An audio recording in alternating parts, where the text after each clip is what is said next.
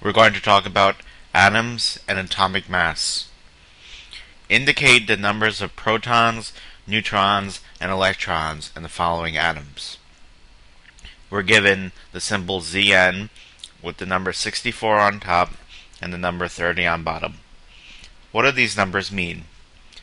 The number 30, which is located on the bottom left, is the number of protons, or what we call the atomic number. 64 is equal to the number of protons plus neutrons, which we call the atomic mass. The number of neutrons is equal to the atomic mass minus the atomic number, or 64 minus 30, which is equal to 34. So this atom has 34 neutrons. The number of electrons is equal to 30. The number of electrons is always equal to the number of protons, or equal to the atomic number.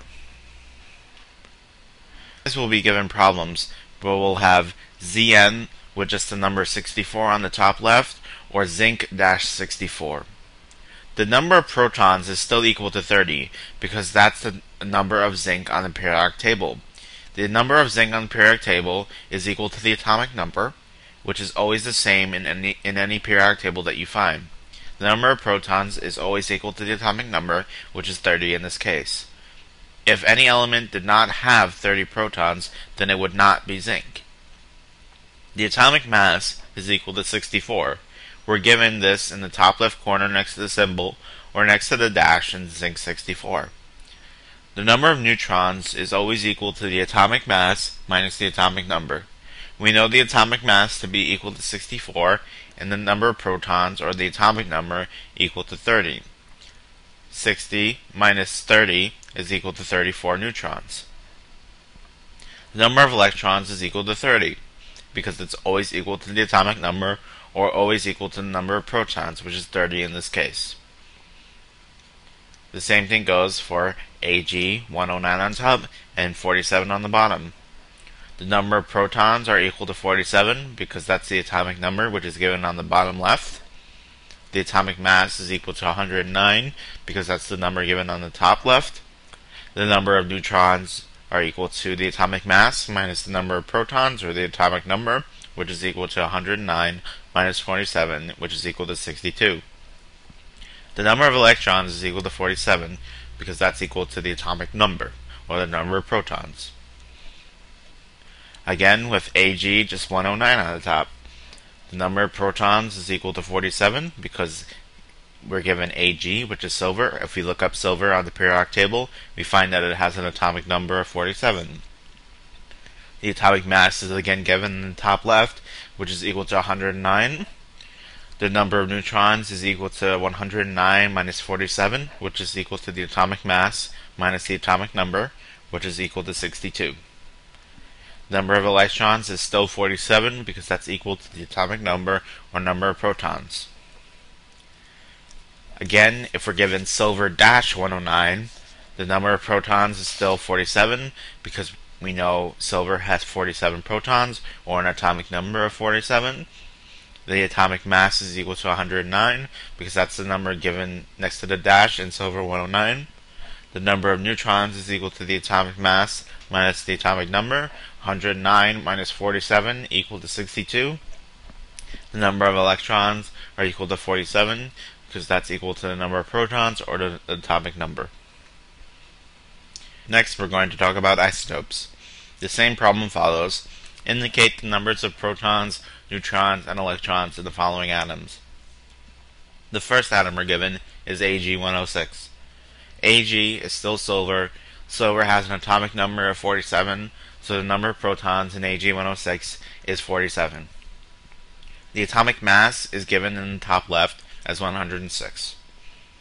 The number of neutrons is then the atomic mass minus the atomic number, which is 106 minus 47, which is equal to 59. The number of electrons is still equal to the number of protons, which is equal to 47. Next, we're given Ag-107. Ag is still silver. Silver has a number of protons equal to 47. Its mass here is different. Its mass is equal to 107, because that's the number given on the top left. The number of neutrons is equal to now 60. 107 minus 47, which is the atomic mass minus the atomic number, is equal to 60. The number of electrons is still always equal to the number of protons, which is 47. Next, we're given Ag108.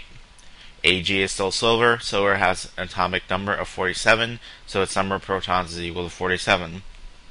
Its mass is again different. It's now equal to 108 because that's the number given on the top left corner. Number of neutrons is also different. 108 minus 47 is equal to 61 neutrons. Number of electrons is still equal to number of protons, so number of electrons is equal to 47. Finally, we're given Ag109. Ag is still silver, with the number of protons equal to 47, an atomic mass of 109, and a number of neutrons equal to 62. 109 minus 47 is equal to 62. Number of electrons still always equal to number of protons, which is 47. Now, when we look at this all together, we see 4 different versions of silver atoms. They all have the same number of protons, 47. They all have the same number of electrons, 47, but they have different numbers of neutrons. The fact that these 4 versions of silver have different number of neutrons make them 4 isotopes of silver. Their atomic masses are different, not because the number of protons differs, but only because the number of neutrons differs. So if we have different versions of the same element with different number of neutrons, we call those isotopes of that element. Next we're going to talk about weighted atomic mass. Now when you look at the periodic table and you pull out any block of the periodic table, I looked at the periodic table and I picked out the silicon block. Now when you look at the silicon block, you see multiple things. You see the atomic symbol for silicon, Si, you see 14, the atomic number of silicon, you see the electron configuration of silicon, and you see the possible oxidation states of silicon. But what we're going to focus on is this number, 28.0855. This is the atomic mass of silicon. Now, we define atomic mass as the number of protons plus the number of neutrons. So does this mean that silicon has a fraction of a proton or a fraction of a neutron hiding somewhere? No, that's not the case. It's impossible to have fractions of protons, neutrons, or electrons for that matter. So where does this 0.0855 come from? Well, let's find that out. Calculate the weighted atomic mass of silicon. And we're given a table with 3 columns: isotopes, atomic mass, and percent abundance. We're given 3 isotopes of silicon: silicon 28, silicon 29, and silicon 30. Silicon 28 has an atomic mass of 28, silicon 29 has an atomic mass of 29, silicon 30 has an atomic mass of 30. What's new here is this percent abundance column.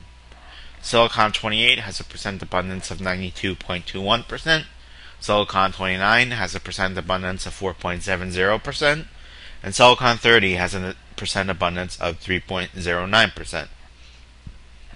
If you notice, if you add up all these percents, they add up to 100%.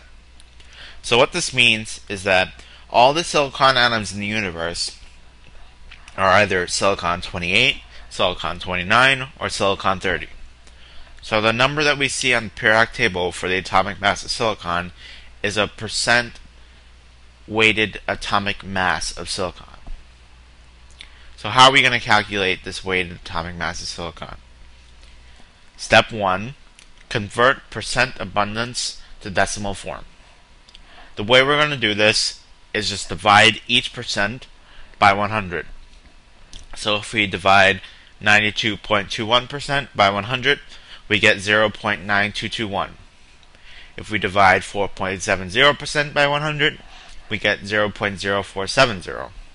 If we divide 3.09% by 100, we get 0.0309. The next step is multiply the atomic mass by its percent abundance for each isotope. So we're going to make another column for atomic mass times percent abundance. For silicon 28, we're going to multiply 28 times 0.9221. For silicon 29, we're going to multiply 29 times 0.0470. And for silicon 30, we're going to multiply 30 times 0.0309. We just took the atomic mass and multiplied it by the percent abundance in decimal form. We're going to evaluate those expressions now, and I rounded each expression to 3 decimal places to make it even, but that's up to you. Next step is we're going to sum the atomic mass times the percent abundance column. So we're going to sum 25.819 plus 1.363 plus 0.927, which are just the numbers that we calculated by multiplying the atomic mass by the percent abundance. Adding those together, we get 28.109, which is our final answer and the weighted atomic mass of silicon.